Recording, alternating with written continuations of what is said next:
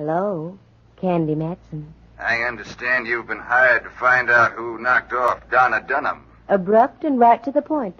That's my business, old man who talks like a ghost. Take care of your health, little lady. Donna Dunham is dead. Let her stay like that. You take care of your Q's and I'll shell my P's, understood? Not quite. Listen to this. Oh, goody, goody. Bullets now delivered by phone. Thanks for the slug. I'll have it identified later. Maybe you'll be identified later. Remember what I said, Candy Matson. Forget about Donna Dunham.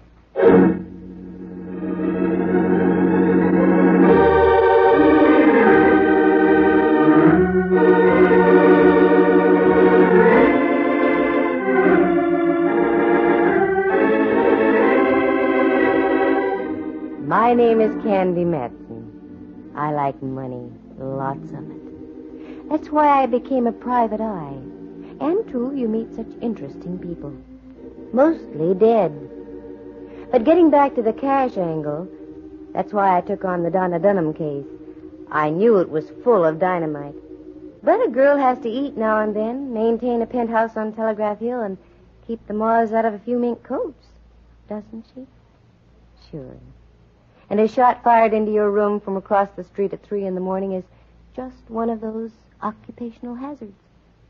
So I took the job, and the 500, and went to work. Like to hear how the whole thing started? Well, leave us proceed to Act 1.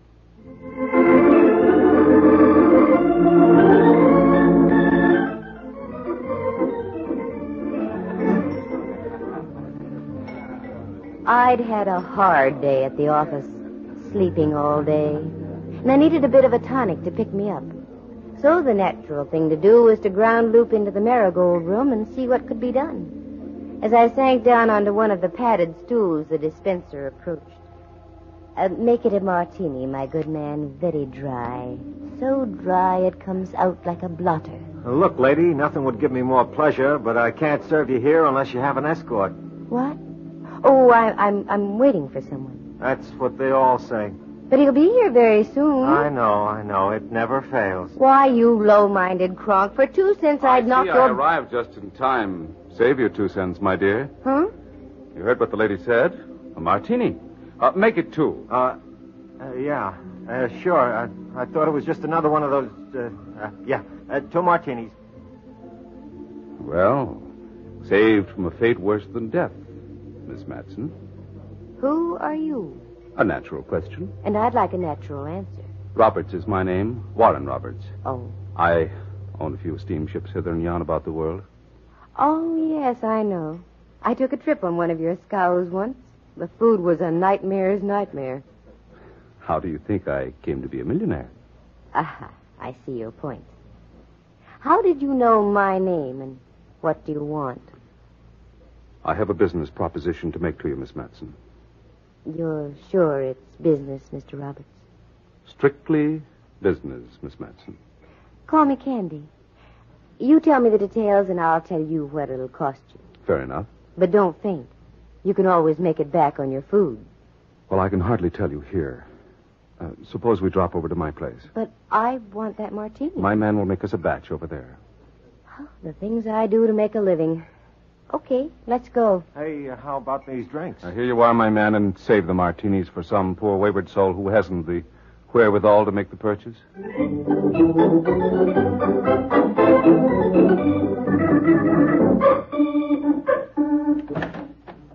Oh, good evening, Mr. Roberts. I didn't know you were expecting company so soon after... Take Miss Matson's things, Montgomery, and bring us some martinis. They're all made, sir. Good.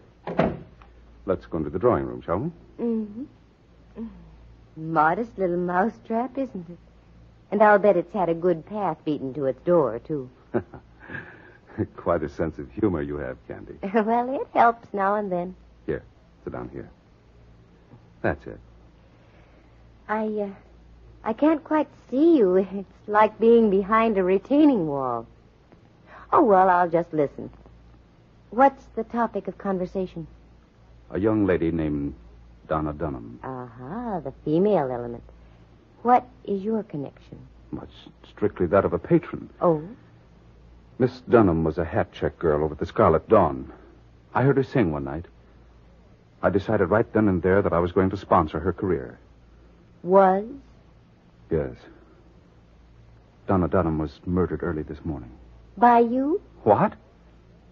Are you out of your head? Yes, when I think of the fee I'm going to get from you. I beg your pardon, sir. The martinis. What? Oh, yes. Put them down there, Montgomery. Yes, sir. Very good, Montgomery. I won't need anything else tonight. Thank you, sir. Good night, miss. Good night. Don't sleep too tight.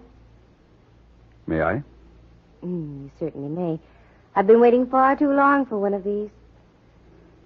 There you are. Thanks.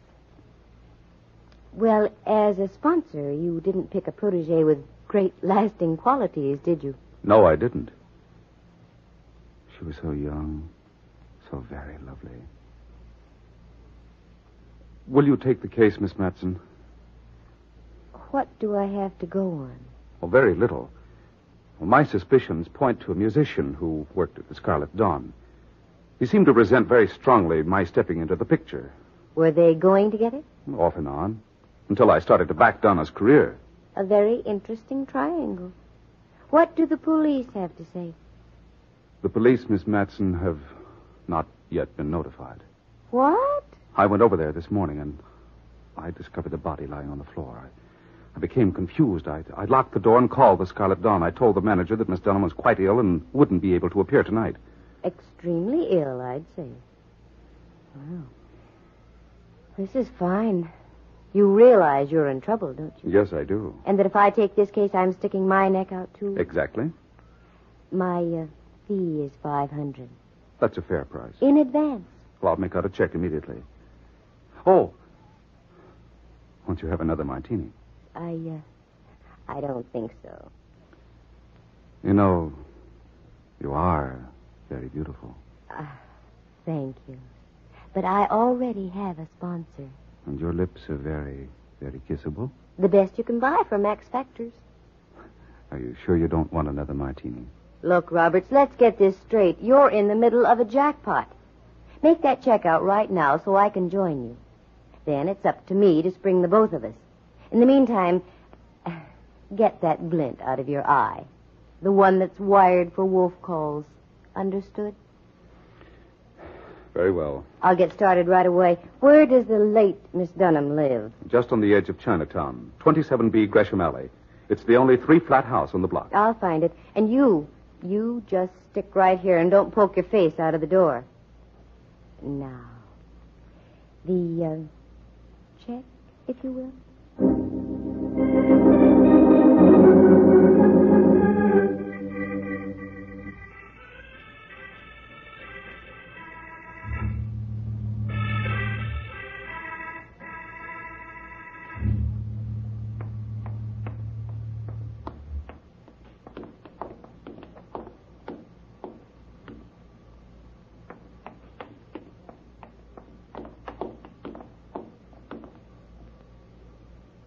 Now listen, you, if you think you're going to get... Well, send me back to the last line in the chorus, if it isn't old Hawkshaw himself. Yeah, that's right. Hiya, Candy. Mallard, how you ever got to be a police detective, I'll never know. I heard you trailing me for the last 2 blocks. Maybe I wanted you to hear me. What are you doing over in Chinatown, Candy? I like tomato chow yuck. Uh-huh. Something up? Not with you around, there isn't. Look, Candy, just a little word of caution. We're laying for you. Oh, The chief isn't very happy about you busting up that Newton case last month. somebody had to. The score was still tied in the 27th inning. Stop gagging, Candy. What are you doing around here? You don't like tomato chow yuck that much. Well, maybe that Oriental music sends me. By the way, where's the Scarlet Dawn, Mallard? Huh? Right down there on the corner. Come on. I'll buy you a double Mickey. No, thanks. I just had one. And listen, Candy, take a tip. Don't interfere with the work of the police. Don't worry about me, Mallard. And you take a tip, too. Next time you trail somebody, get yourself a pair of tennis shoes.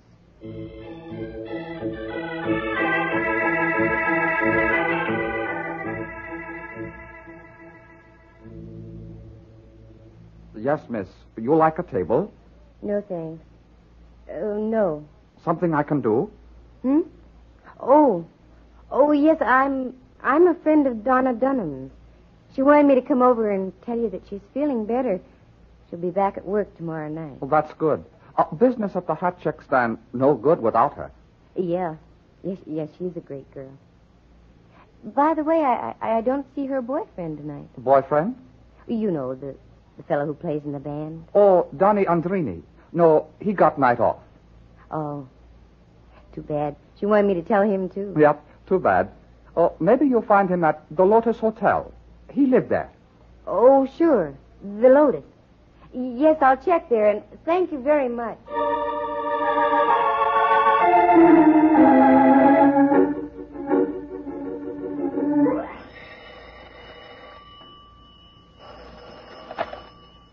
Rembrandt Watson speaking. Yes, I know. Now, look. Photographs taken at reasonable prices. I know, Rembrandt. Family Look, groups and portraits especially. Also... Rembrandt, this is I, Candy Matson. fine colored pictures. What? Candy Matson? That's right. By all the furies of Zeus. Why did you have to call just now? I was wooing the muse that only Bacchus can create, probing the infinitesimal heights a soul can reach from the tear of the grape. And you have to call and spoil it all. Look, Rembrandt, uncross your eyes and listen to me. I shall listen, my Lily, but undoubtedly I won't like it. What skullduggery are you up to now? I'm knee-deep in something that smells as high as the Oakland mudflats. A towering comparison. What is it? I can't tell you now, but I want you to do me a favor. Get your finest camera and go over to 27B Gresham Alley. Get inside and take all the pictures you can of the place. Won't I be intruding? No. There's a very attractive young lady there. Oh, delightful. She's dead. How dull. I dislike intensely one-sided conversations. All right. What do I do then? Go back to your place and get me some prints as fast as you can. I go, but not willingly. Only for you would I forsake the mood I have achieved through prodigious application. Bully for you, laddie buck. I'll see you at your place in about an hour.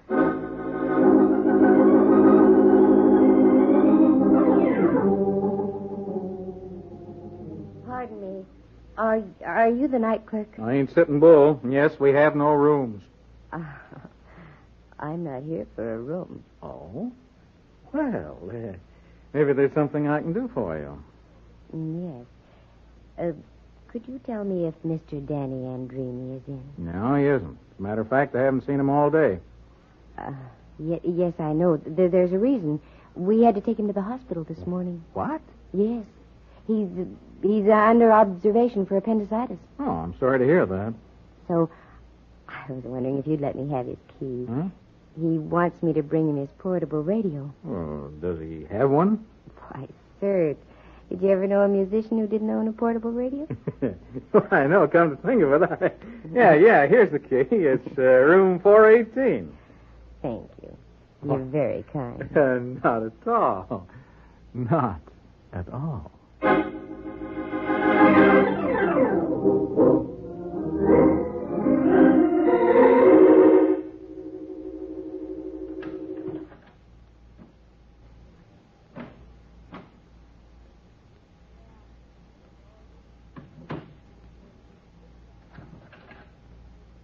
right, Candy Matson, start making like a private eye. Letters. Yes, over here. Promising. A whole pile of them. Well, let's try this one.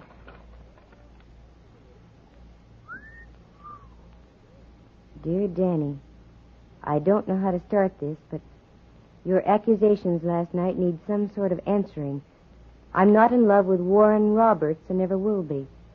He's just proving to be a very kind and gracious friend. You must realize that I have placed my singing career above everything else, and I want to...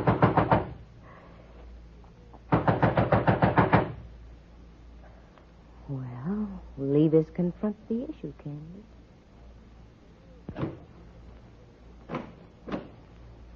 Oh. Hello, you. Hello. I was wondering if I could be of any assistance. Oh, no, it seems Mr. Andrini was out of his head. Oh. I mean, he doesn't seem to have a portable radio. Oh. I'll I'll just be on my way. Oh, now what's the rush? You don't have to leave right away. Wouldn't you like a drink or something? No, not right now. I am pressed for time. Oh. I tell you what, though. Huh. I'll be back later. How's that? Sure. Fine. When? Let's make it next Whitsuntide, huh? Goodbye.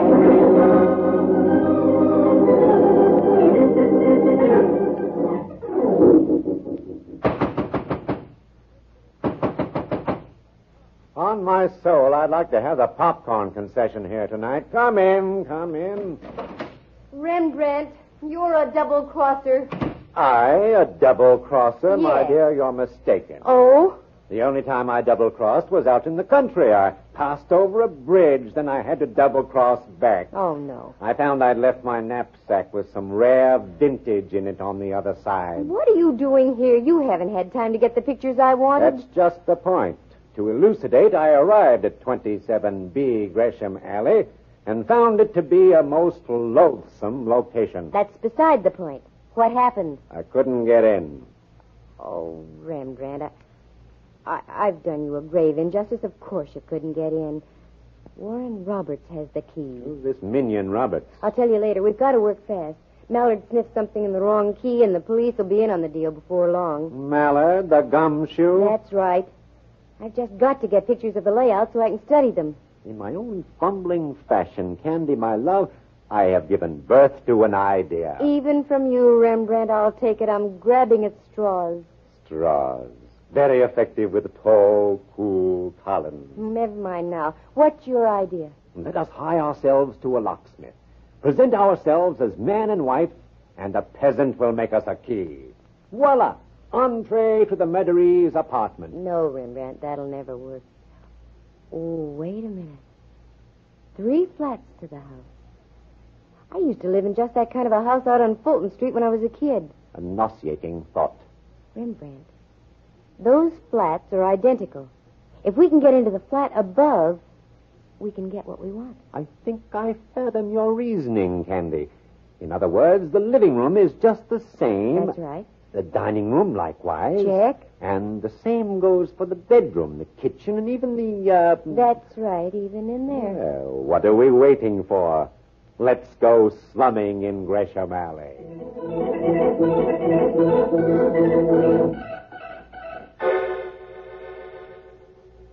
Go ahead, Rembrandt. Ring the bell. Always I must do the labor. Oh, pooh. Well, I hope we don't disturb the dead in the middle flat.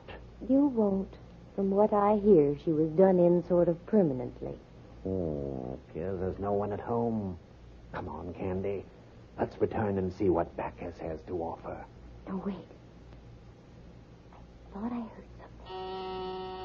There, you see? Got all your flash bulbs? As they say in the old country, have I lost my marbles? Open the door. Beauty before age, my dear. Thank you, Remby. Kind of dark in here. With a peculiar aroma.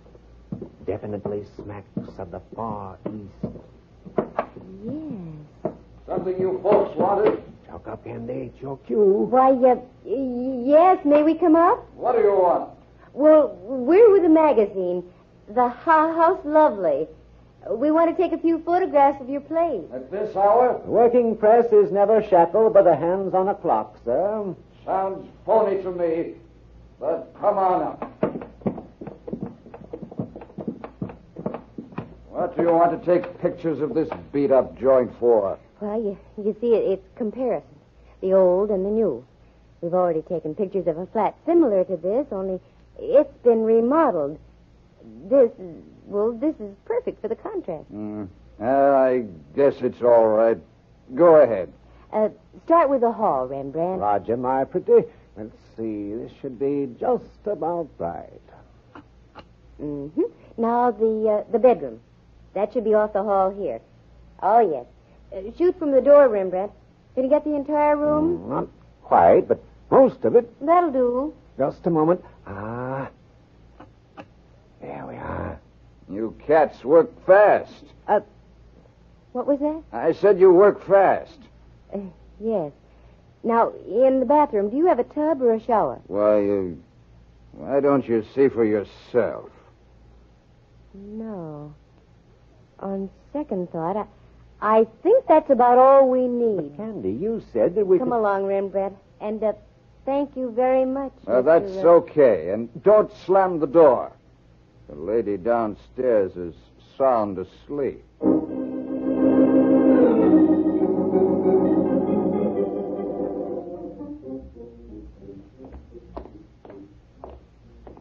Rembrandt, I think I've got this thing licked. Are you referring to this case or my desire to return to the arms of Bacchus?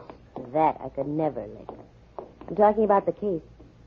But I need help, Rembrandt. I'm here. No. That's not enough. I need the big, strong arm of the law. Oh, no. Candy, you traitor. I hate to admit it, but I need somebody like Mallard. Am I being paid? Oh, no. It's the wicked genie. Yoicks, it's the gumshoe. Yeah, in person. Mallard, how did you get here? I took your advice and bought some tennis shoes. All right, Spill, what goes on? Been following you around till I'm punchy. Start talking, Candy. Okay, so you heard me. I do need your help, Mallard. Badly. There was a young girl murdered yesterday at 27B Gresham Alley. Is that the place you just came from? That's right. Why don't we ever hear of these things? Oh, I get exclusive rights. Anyway, I think I have the whole deal figured out. You can have full credit, Mallard, but you've got to take my advice. It hurts, but go ahead. Now go back to 27C Gresham Alley. That's the top flat. Mm-hmm. You'll find a character there named Danny Andrini. Take him. Then get out to 5711 Pacific Street as fast as you can. All right, I'll do it. But Candy, so help me, if this is a foul-up, on you the new look with stripes is going to be very fashionable. She knows what she's doing, Mallard. When you get back to Gresham Alley, just tell Mr. Andrini that you're from House Lovely. He'll adore you.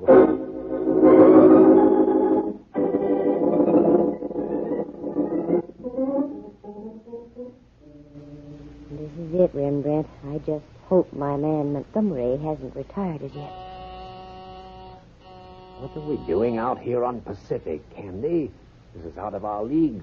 All of a sudden, I've become socially conscious. Come on, Montgomery, answer the door.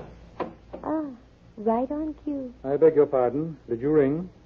No, Montgomery. We crossed the moat and used a battering ram. I'm sorry, young lady. Mr. Roberts doesn't wish to be disturbed. Look, Montgomery, remember me? I was here earlier this evening. Mr. Roberts and I had a martini together. Martinis? Well, it was worth a safari out here after all.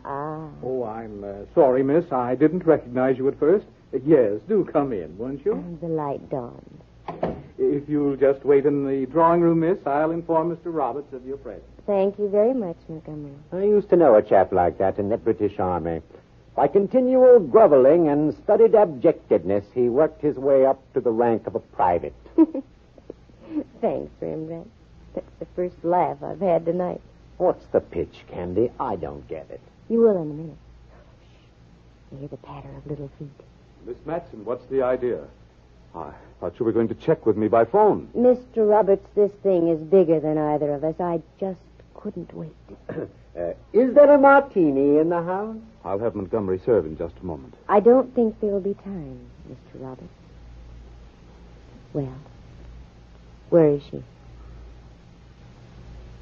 Upstairs. You really loved her, didn't you? Madly. That just about describes it. Madly. And while you were, shall we say, sponsoring her career, you thought she was playing around with Danny Andrini as well. Yes, she was. You're wrong, Robert. I have a letter from Donna Dunham to Danny Andrini. In effect, she told him to blow, skedaddle, vamoose. What? That's right. So it seems we have a slight case of mistaken murder on our hands, doesn't it? Yes. On one hand.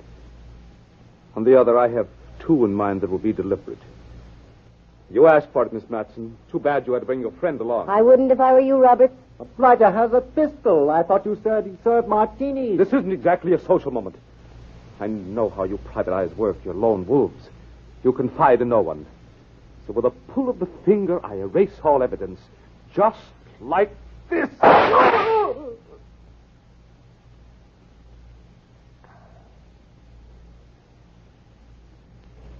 He's dead. Oh, I'm really grateful to you, but where on earth did you come from? Like I say, Candy, you just can't beat these tennis shoes. Well, that clears everything up except for one thing. Where do we go now for the martinis?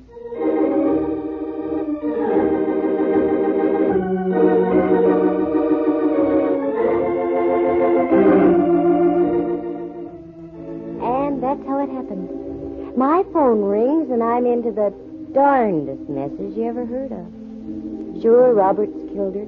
He was jealous. And I knew I was on the right track when Rembrandt said the apartment above Donna Dunham's smelled like the Far East. It was tobacco odor, the same Turkish aroma I had smelled in Robert's home out on Pacific Street. Danny Andrini? Well, he was waiting for Roberts to return. He was going to kill him. He knew that Roberts had rented the flat above Dunham for sponsoring purposes. Donna was a nice kid. She was just caught in the middle. Black.